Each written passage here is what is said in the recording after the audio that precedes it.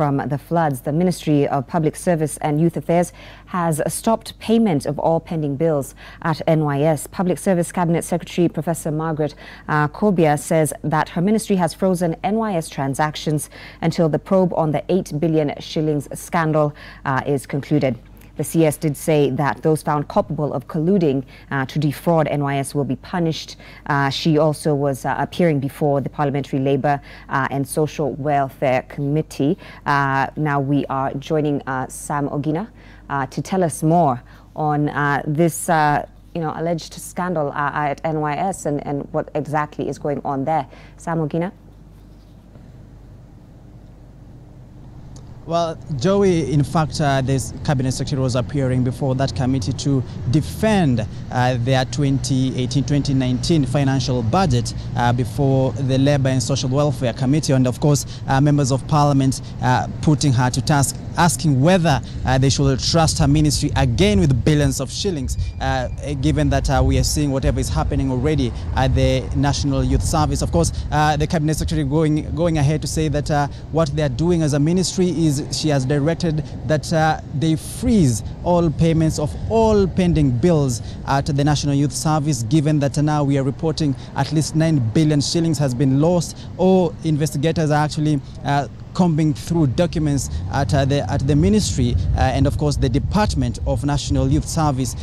just trying to ascertain whether the 9 billion shillings is lost or what is the situation. Given that already we know that senior officials at the ministry, that is the Principal Secretary and of course the Director General at the National Youth Service, have recorded statements and have downplayed the amount, saying that it's not 9 billion shillings as reported, but of course the Cabinet Secretary stating that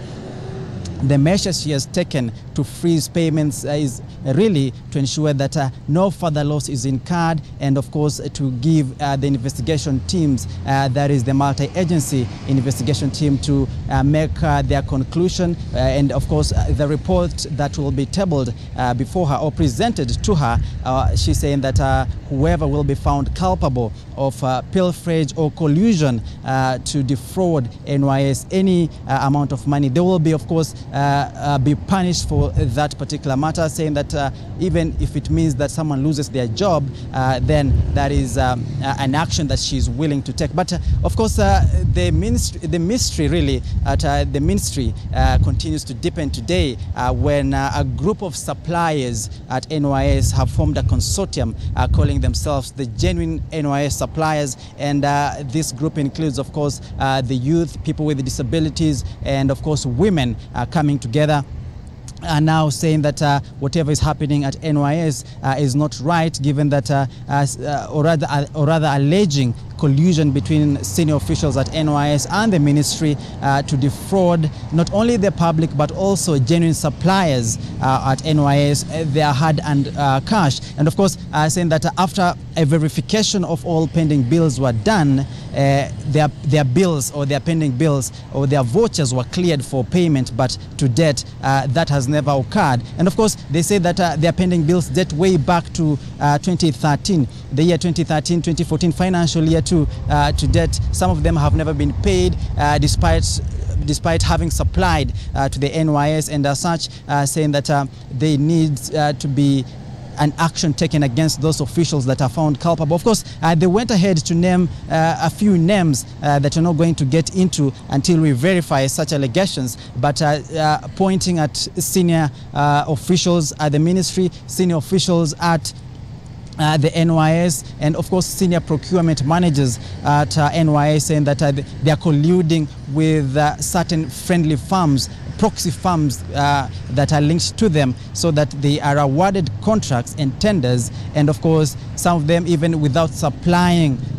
anything to NYS, they are paid huge amounts of money. Of course, when going ahead to actually pinpoint a scenario where 1.2 billion shillings was paid to one of the suppliers that they say is a proxy firm to senior managers at NYS. And of course, these are actually some of the things that have transpired today at the hearing at the Labour and Social Welfare Committee. Of course, members of Parliament quite concerned whether they should continue pumping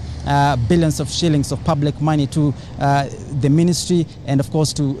particular department of NYS, remembering that NYS since 2013